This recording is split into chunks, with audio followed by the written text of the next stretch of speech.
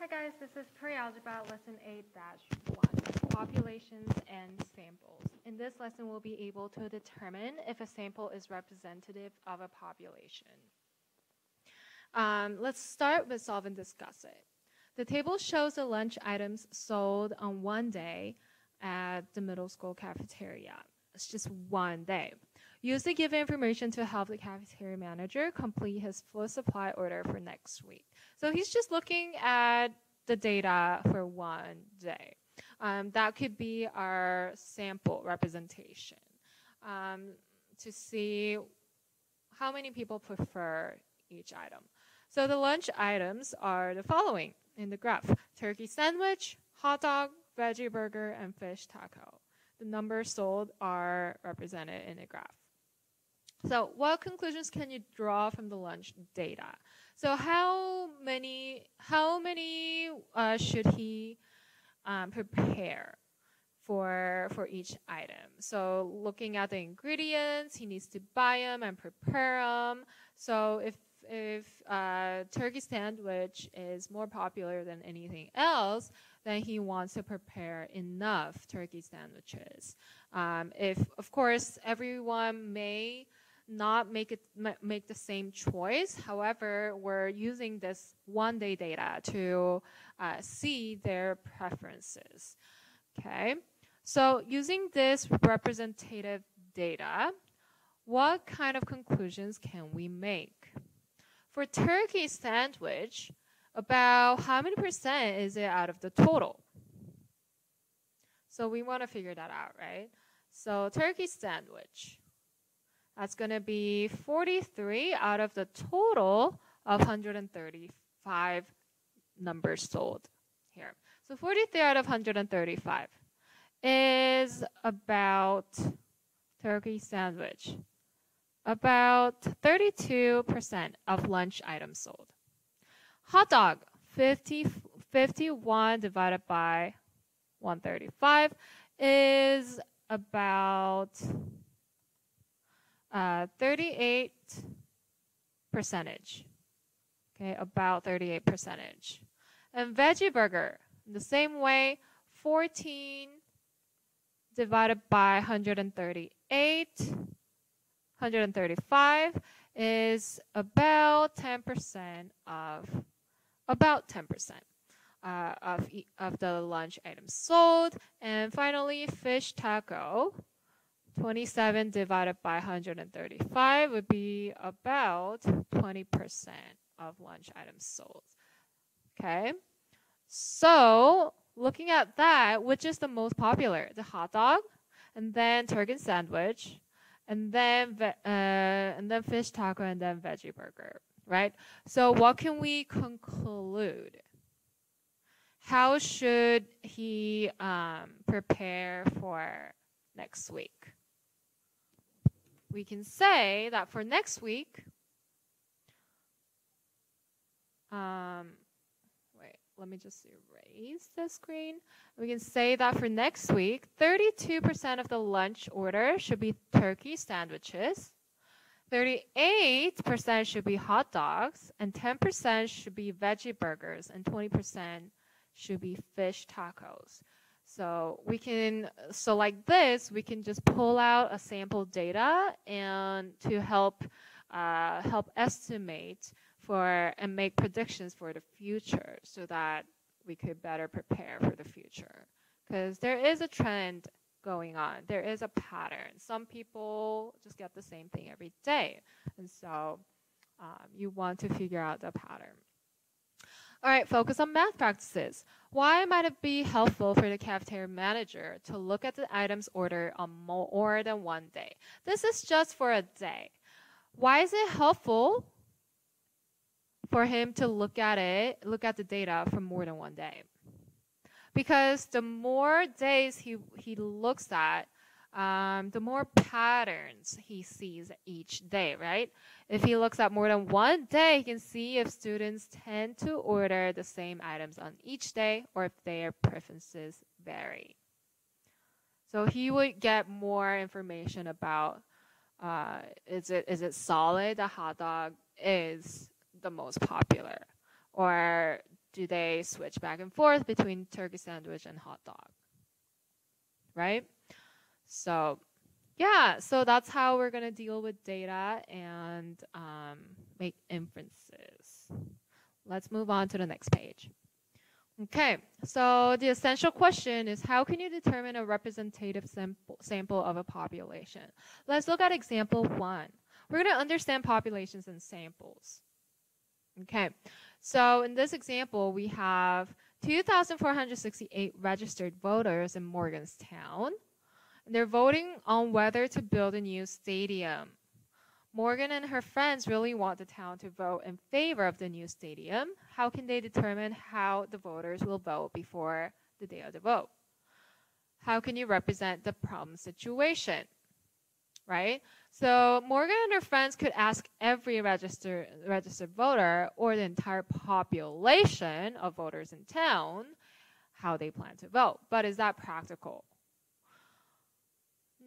Not really. However, surveying 2,468 people takes a long time.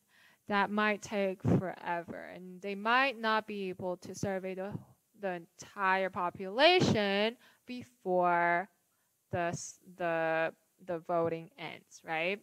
So Morgan and her friends may not be able to survey the entire population of voters.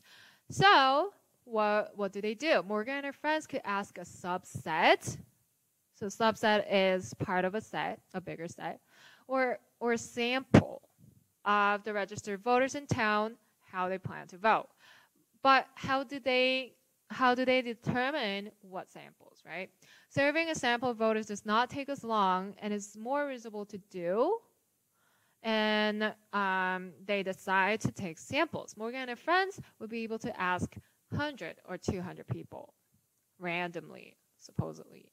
So we want to see a good representative sample of a population in this case. We don't just want to ask an elementary kids, right? Because they might not even vote, right? So we want to ask random people from the population so that it is a good representation of the whole population when you're making inferences about the data. So that's very important. So let's see the try it question. Miguel thinks the science teachers in his school give more homework than the math teacher. Ooh. He is researching the number of hours middle school students in his school spend doing math and science homework each night. Okay, so the blank includes all of the students in Miguel's middle school. What vocabulary best fits here? Is it, we have two vocabularies so far, population and sample. Is it the population or is it the sample? Remember, the key word here is all of the students in Miguel's middle school. The population. And a possible blank is some students from each of the grades in the middle school. A possible sample. Some students from each of the grades. So he's trying to randomize and make a good representation sample. So let's look at convince me. Why is it more efficient to study a sample rather than an entire population? Why do we do this? Why can't we just survey the whole population? Would you want to survey the whole population? Not really. It's not smart. Why? Many populations are so large, it could take too long to survey everyone. It also may be too expensive, right? You might have to drive all the way from one end to the other end of wherever your population is spread out in, and so that takes a lot of time and effort. Think about all the gas fees. That's too much. So you don't want to do that. That's why we get a sample. All right, let's look at the next page. Example 2. Describe a representative sample. Morgan decides to survey a sample of the town's voting population. So we're continuing with example 1. How can she know that the survey results from the sample of voters represent the position of the entire town's population? So now we have a new vocabulary. A representative sample accurately reflects the characteristics of the entire population. In a random sample, each member of the population has an equal chance of being included. That's very important, equal chance. Okay. A random sample tends to be a representative sample because they're randomized and you're not the ones who are choosing the sample, and people just get there. Morgan can survey a random sample or randomly select a group of voters to make sure her results represent the position of the entire town. Let's look at the try question. A produce manager is deciding whether there is a customer demand for expanding the organic food sections of her store. How could she obtain the information she needs? So a produce manager is curious. Would there be anyone who would want them to expand their organic food section? Or would people prefer not to? Right? How could she obtain some information? By taking a survey from random samples, which will be hopefully a good representative sample. So she could survey randomly selected shoppers to form a representative sample. Just select maybe like every other people who just walks in and just ask for survey. All right, example 3, generate a random sample.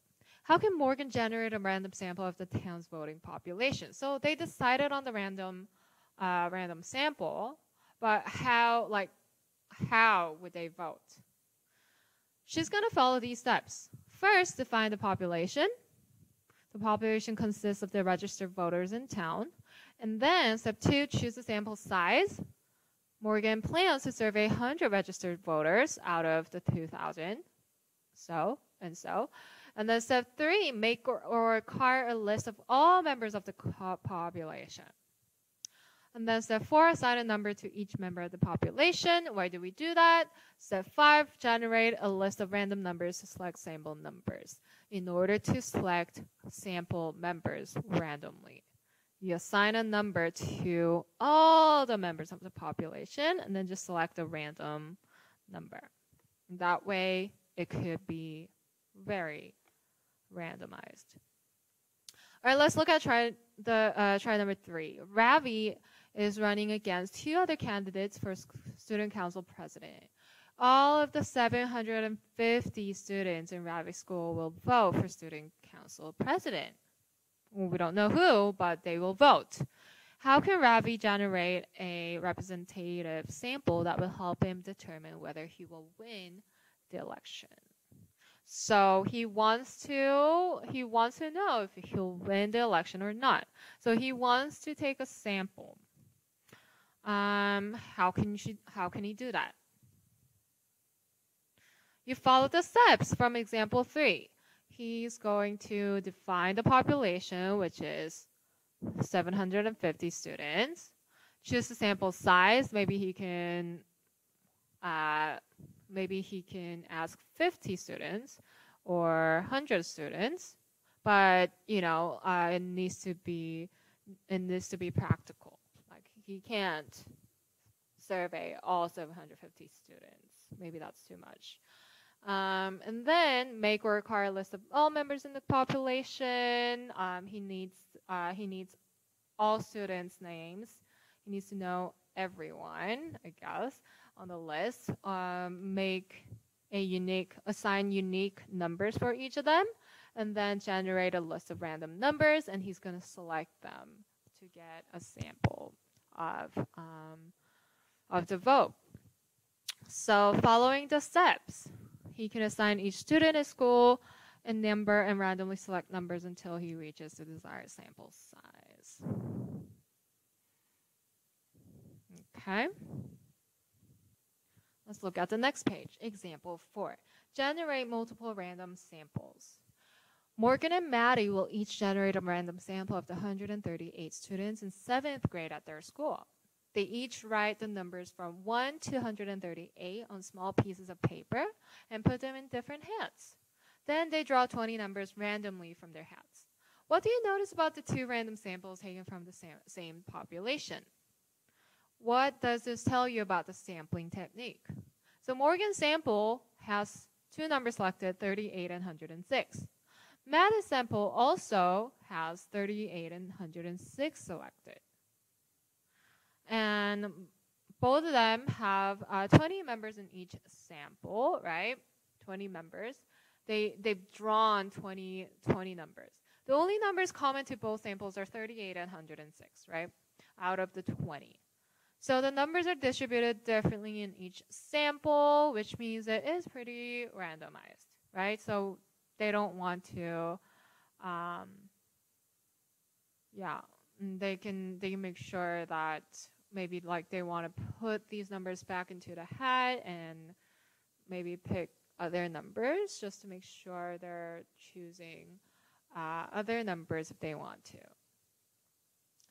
So the sampling method procedures random samples that have mostly different members, but that are each likely to be representative of the population. So as long as you have a random sample, it should be a good representation of the population. So you gotta try it. The table at the right shows a random sample that Jeremy generated from the same population as Morgan's and Matt's samples. Compare Jeremy's sample to Morgan's and Maddie's. Do you see the circled numbers, 36 and 126? You see 36, do you see 36 somewhere? Yeah, 36 is right here. And so that's why it's circled. 36 and 126 is from Matt's sample. So other than those two numbers, other numbers are not from any other samples. So what can you tell? He also randomly chose it. So it's a good representation of a random sample. Okay, so and how many samples does he have? Also 20. And so out of 20, only 2 of them were already chosen from others. So that's pretty good as a random sample. So let's look at a sample answer. Jeremy's sample also has 20 members. The number 36 is also in Morgan's sample, and the number 126 is also in Matt's sample. And there are no numbers common to all 3 students' samples.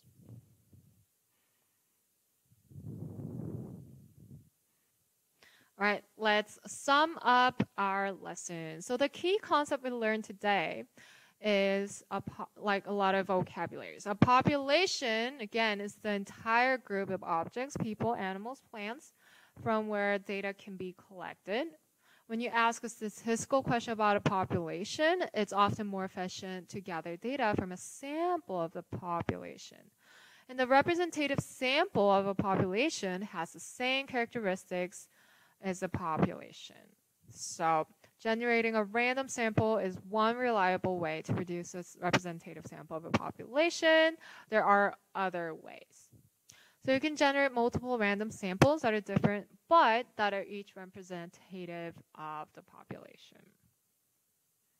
Okay, that was lesson 1, populations and samples. We'll continue with lesson 2 in the next video.